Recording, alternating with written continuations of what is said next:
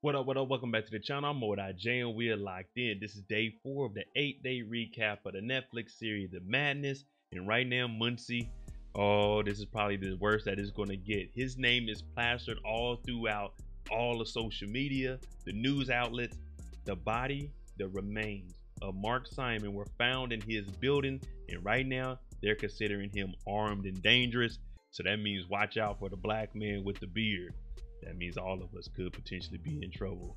But before we jump into this and break down episode 4, if you like this kind of content, I always say this murder mystery, this docu-series, this investigative research, this trying to figure out right from wrong, then The Madness might be a show for you. And this is day 4. We got 4 episodes left after this. But make sure you hit that subscribe button, turn on your notification bell so you get something every time I upload.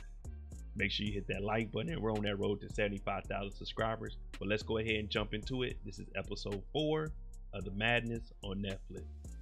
Right where we left off, Times Square. Mark Simon's remains found in Philadelphia apartment building of Muncie Daniels. Man, oh man, oh man. Imagine looking up there. They got your face up there. They're saying you're wanted for this, armed and dangerous. You gotta get low. You got to change up. You can't be walking around in suits anymore because everyone knows who you are and what you do. Back at home, his son and his ex-wife, they're watching the news. She's telling Demetrius to turn it off. He's like, man, this is crazy. Imagine seeing your father on the news for something you know he didn't do. But then again, you're wondering, did he really do it? I don't think my dad would do something like this. But Elena's telling him to turn it off because she still supports him and she believes definitely that he didn't do it. She's been helping him out and she even got him a lawyer. So he does exactly what you're supposed to do. Change your identity. Switch up your clothes. He got a New York fitted on, a hoodie, t-shirt, got some Adidas on, and he's trying to get on the bus because obviously you can't take cabs, you can't take the taxis. He's trying to hop on a bus to get back to Philly from New York. But when he's down here trying to get a ticket, there's a guy pleasing himself. And it's nothing you want to touch after they done got done doing what they do.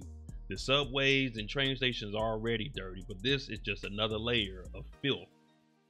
He makes it back to Philly and he goes to Isaiah's. And Isaiah is saying, listen, the guy that you took out, Mark Simon, I know you didn't do it, but I got to talk this way. Brother 14, the police, they're coming after you because he's really one of them, a white supremacist. And he was like the Jesse Jackson of his group.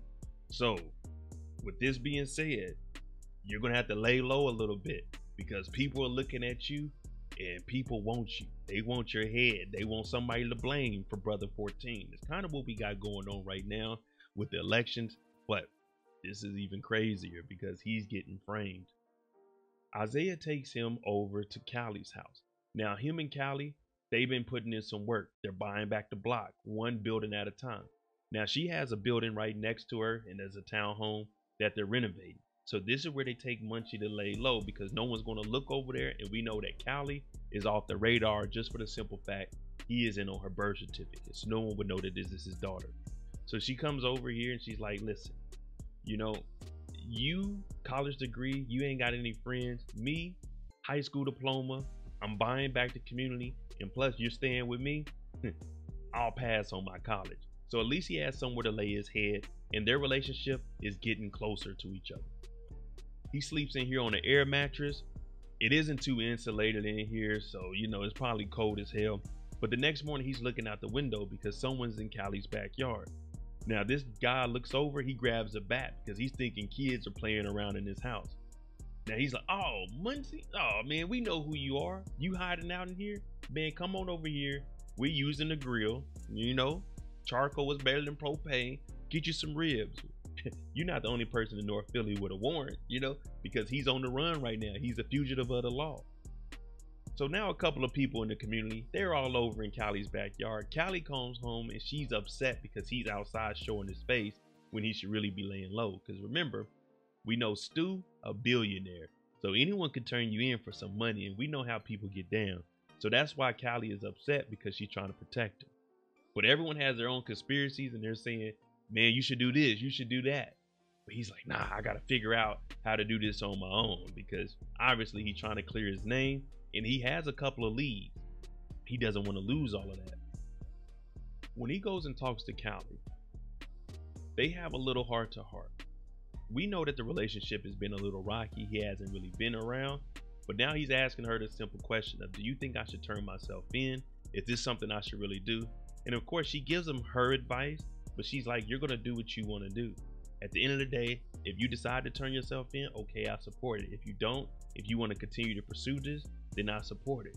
But we all know Muncie, he's just asking questions to see if anyone will agree with him. That's what Isaiah told us. He gets out and he hits the streets. He has to move around. He got the Kango bucket hat on, thinking he's LL Cool J.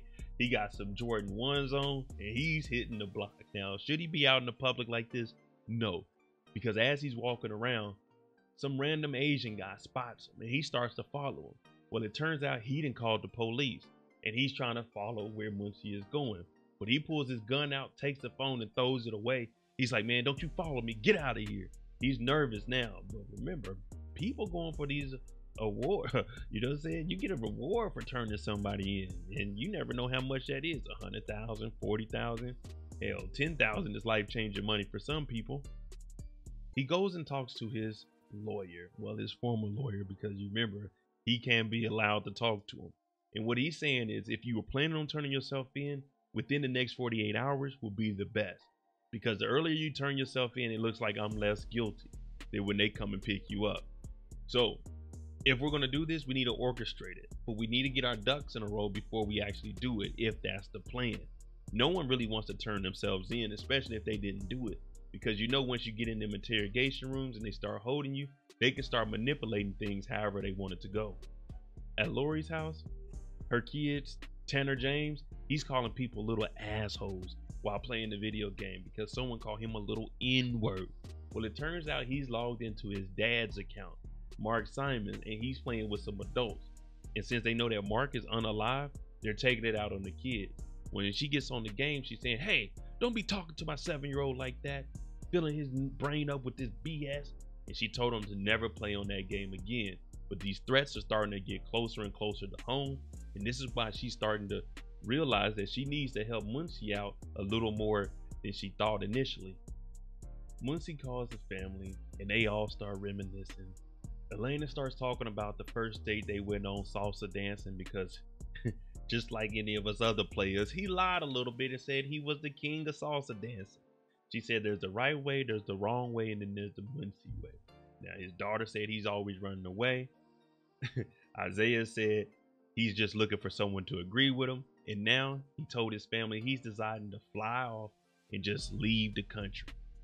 This is the best bet for him, just to leave and let things die down and hopefully it'll blow over.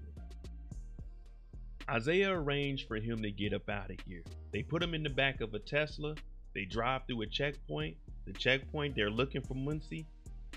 They see him in the back of the trunk, but some high-powered figures here, they say, go on through, we don't see anything.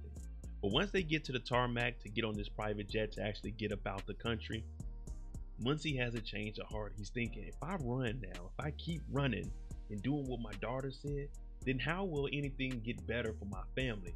Who's going to be there to protect them? People are still going to harass him until I show up or turn myself in. So he decides he's not going to leave the country. He actually walks back to the checkpoint and turns himself in because he's doing this not only for himself, but for his family. He decides to turn himself in. His lawyer shows up that Elena got him, and now they're doing all the questioning. The only thing is they have a lot of evidence that's planted and it making it look like he actually did all of it.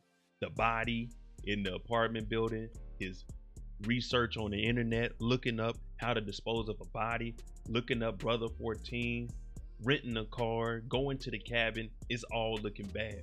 They even found the box of the pen that he used to stab Ant in the neck one time. So right now it is horrible. And his lawyer says, listen, don't answer anything else. Just be quiet. Just hush. Don't say anything else because the cops, they have a lot of evidence. And we know that somebody has been messing with the evidence. Hey, he decided to turn himself in like a real man should. And he's in here breaking down. He's crying. Why? And then out of nowhere, he lets out a yell, but it goes silent.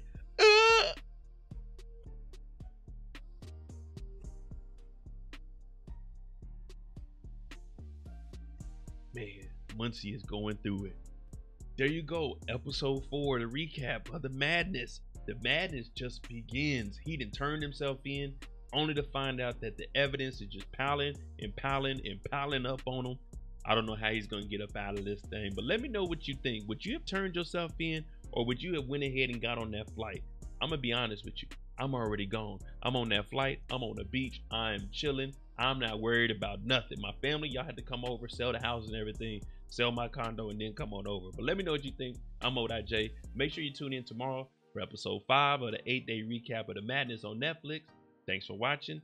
We're on that road to 75,000 subscribers, and only you can help me make it. Now, hit that like button, hit that subscribe button. I'm out. Jimmy on the beat, boy.